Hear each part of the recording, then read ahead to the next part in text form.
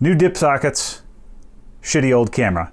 This isn't actually a shitty old camera. It's a very nice camera. It's a Canon EOS M from the mid-2010s, and I've used it a lot for more cinematic stuff. It can shoot raw video, but the 1080p mode in it, which is what I was using for that last Quantar video, is not the best and is really showing its age. So I switched things up a little bit. I'm using my iPhone.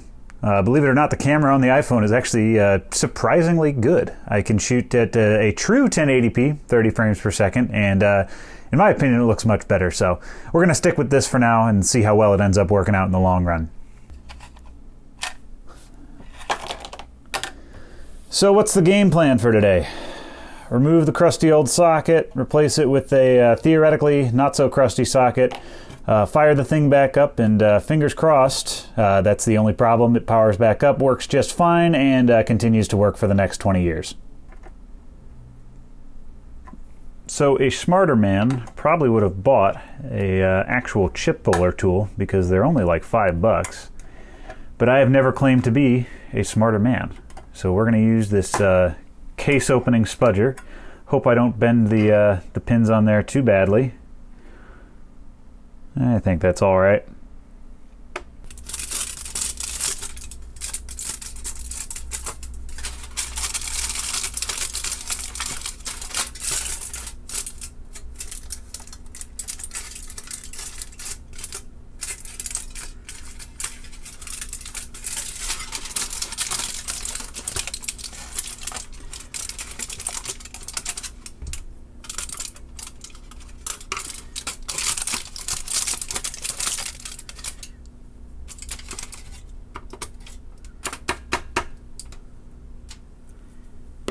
We're going to give that a shot. Let's do it. Now there are much better ways to do this. Solder wick would be one of them. The more destructive option would be to just cut the thing off and then individually remove all the leftover pins. And that might be the route we take if this ends up failing horribly, but I've got the hot air gun, and this is the fastest way that I can think of to get it done. And because I'm lazy, the fastest way is the way we're going to go with. The big thing I'm concerned about is accidentally moving other components out of the way or out of where they're supposed to be. So I think I'm actually going to grab a pair of tweezers here and make sure I lift that as straight up as I can so that I don't jostle anything around it. Nope, that's not even loose. It's a pretty thick and beefy multi-layer PCB, so it's probably going to take a while to get the heat into all those pads. And I've got my makeshift aluminum foil shield here just to make sure that the heat only goes where I want it to, and like I said, I don't want to disrupt any of the small little SMD components. I can put them back if they get moved out of the way, but I'd rather not. I can see some of the pins are already liquid. Oh, we almost got it. We almost got it. Oh, come on. She wants to come up. Oh, that left side's totally loose now.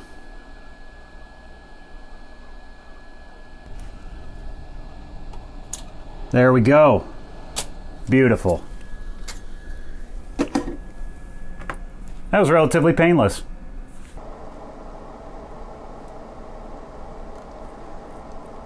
Just cleaning up the pads here a little bit.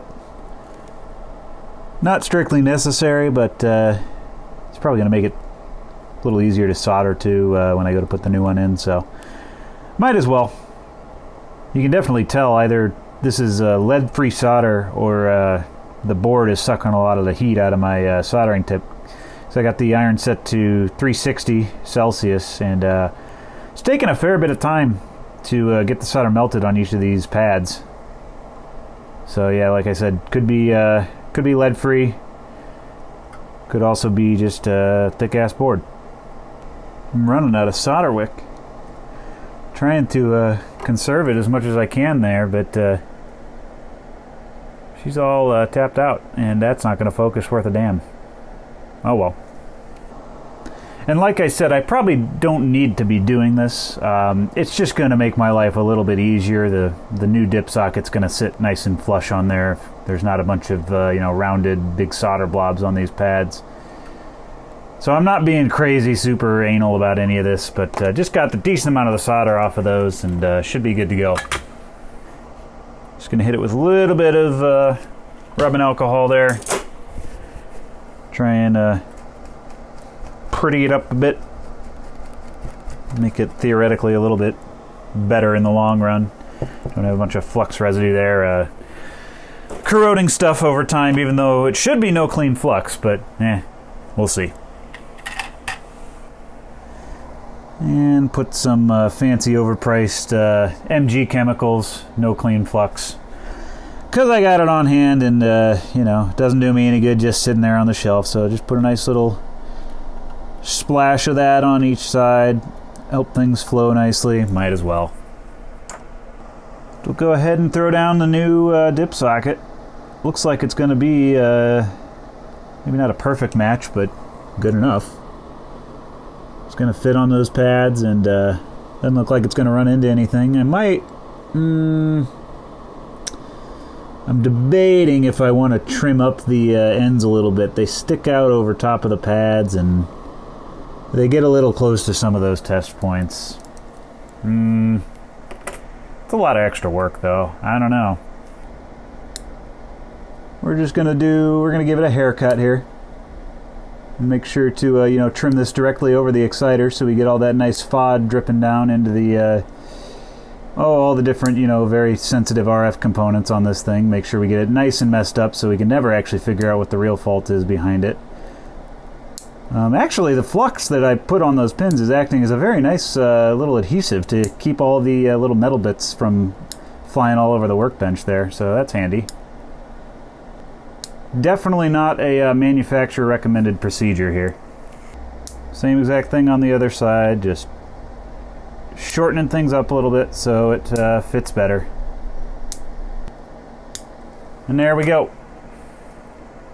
One dip socket, a little bit narrower.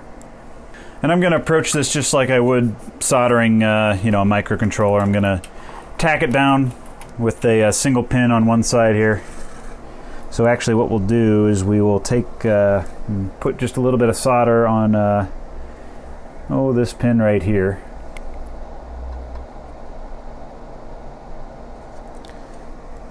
And go ahead, and you can't see a single thing I'm doing. What a shame. Something like that. And then look around and make sure it lines up with all the other pins on there. I could probably do a little bit better job than that, but I'm not going to.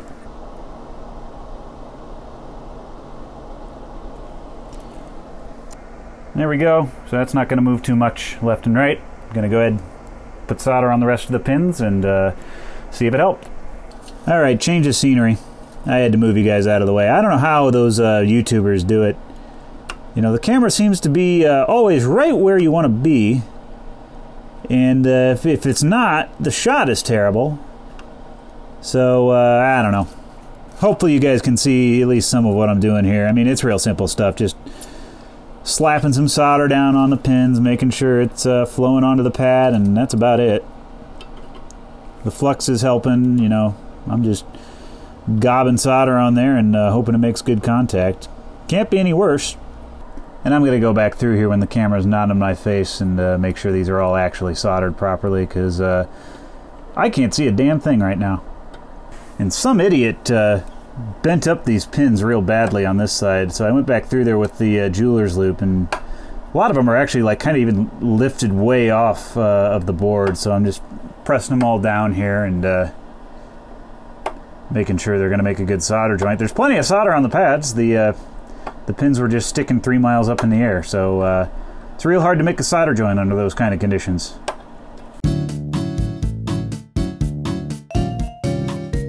We'll go ahead and do the idiot check just to make sure that I didn't create more problems for myself here. So go ahead and throw the multimeter back into continuity mode, and just like in the last video, gonna Measure continuity between all these pins.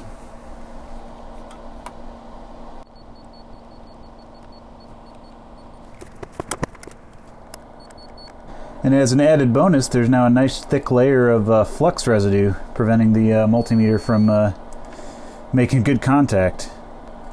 I'm going to go ahead and clean that off before I keep going down this road.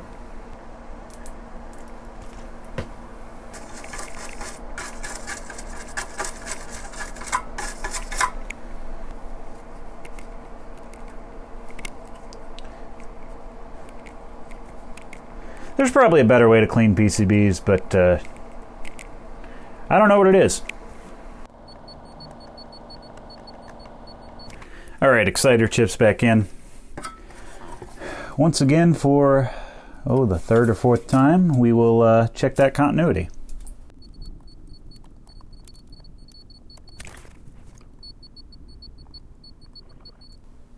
And that is the questionable VCC pin that we were having all the problems with in the last episode. I could just barely touch that and get good continuity, which is a far different result from what we were getting last time. I think we're ready to power the thing up. So, same setup as the last video. I've got 14 and 5 volts ready to pipe in, and I got the scope probe on that reset line. The LEDs to watch out for are down here. Not sure how well those are going to show up on the camera, but let's not waste any time. Let's get this thing powered up and see if I fixed it. Here we go. I think we might have done it. We've got a single red light, which is how the exciter normally starts up with the, that's the PA fail light. No other lights are on. Markedly different from before we replaced that socket. And I can touch that thing all day and it doesn't change the behavior of the LEDs one bit. So I'm going to say we fixed this. And I'm pretty surprised that we fixed it. I was almost positive there was going to be some kind of deep hidden issue beyond just the EEPROM socket going bad. But, well, I shouldn't speak too soon, but I think it's fixed. And I'm going to go ahead and bring the chassis back up from the basement, plug this thing in, and fire the whole bit up again and see if it works any better.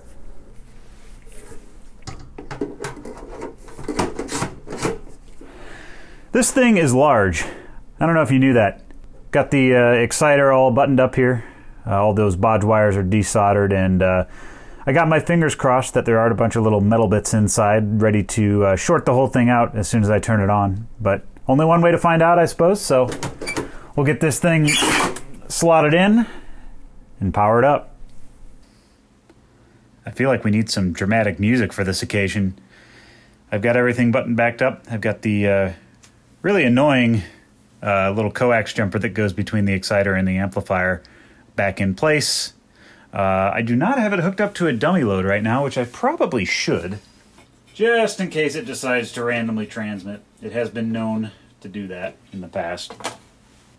Are you ready? Here we go.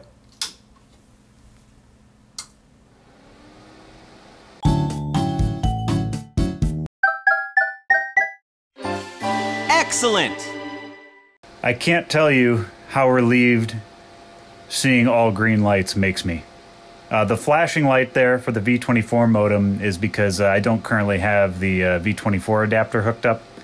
That would plug into a, well, it's missing the cutout, but it would plug into a RJ45 right there, and that's how you link these things together into things like the Pi-Star reflectors.